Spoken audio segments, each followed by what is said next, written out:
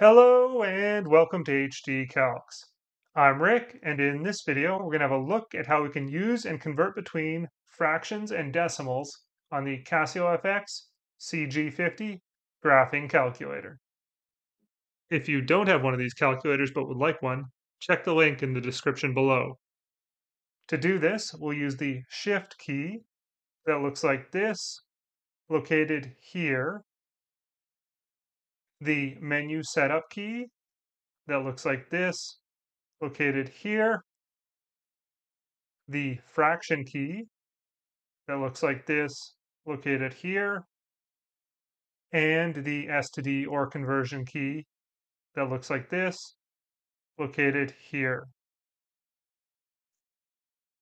On this calculator, when we enter something like 1 divided by 2 and hit EXE, we see we get a result in decimals. So we would get 0.5. What if we wanted that as a fraction? To do that, we can press the S to D or conversion key. So we press that, and our 0.5 has been converted to 1 over 2, or a fraction. We can press it again to go back to the decimal. But what if we're given numbers as a fraction and want to enter them that way as part of an equation? Say 1 over 2 plus 3 over 4 equals. Well, to do that, we use the fraction key.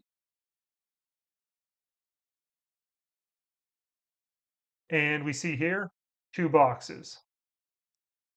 Our first number is 1 over 2. So for the top box, we press 1, scroll down to the bottom box, and then enter 2 there, and then scroll to the right out of our fraction. Then we go plus 3 over 4. So again, the fraction. There's our two boxes. 3, scroll down, 4. Now we can hit the EXE or equals, and we see we get 1 over 2 plus 3 over 4 is equal to 5 over 4. And if we want to convert that, we can use the S to D key to convert that to 1.25. What if we have mixed numbers, like for example, 1 and 1/4 plus 1 and 1/2? We can enter that by using the shift function of the fraction key, which is by pressing shift and then the fraction key there.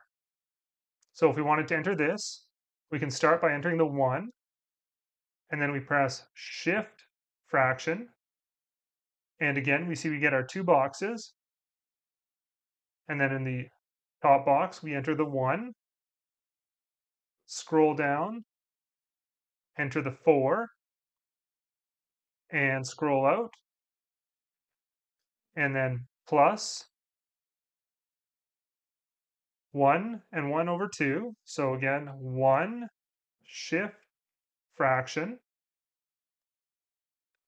1 at the top box, scroll down, the 2, and hit EXE. And we get 11 over 4, which we convert with the S to D key to get 2.75, or can convert back to 11 over 4. But what if we want our result as a mixed number instead of a 11 over 4 improper fraction? To do that, we use the shift function of the S to D or conversion key. So if we have our 11 over 4 already, all we need to do is press shift S to D, and we see that converts to 2 3/4. And then if we press shift S to D again, it converts back to 11 over 4. And again, if we press it again, we can get that as a decimal. As we've seen, this calculator defaults to an improper fraction when converting. So if we have 11 divided by 4, we get 2.75, and it converts to 11 over 4. But what if we want that to default to our mixed number fraction? To do that, we press Shift menu to bring up this menu here, and then scroll down to frac results. We see it says D over C, which symbolizes the improper fractions. And down at the bottom, we can choose between improper and mixed fractions. If we want to change our results to get mixed fractions, we can choose A, B over C with the F2 here. We see that's changed. And now if we exit out of here and go 11 divided by 4, exe or equals, first we get that decimal. And if we convert it, we see we get 2 3/4 or a mixed number. Thanks for watching, everybody. I really hope this has been helpful. If it has, you can help me out by hitting that like button and subscribe for more calculator tips in the future. And, as always, good luck on those tests out there, everybody. You've got this.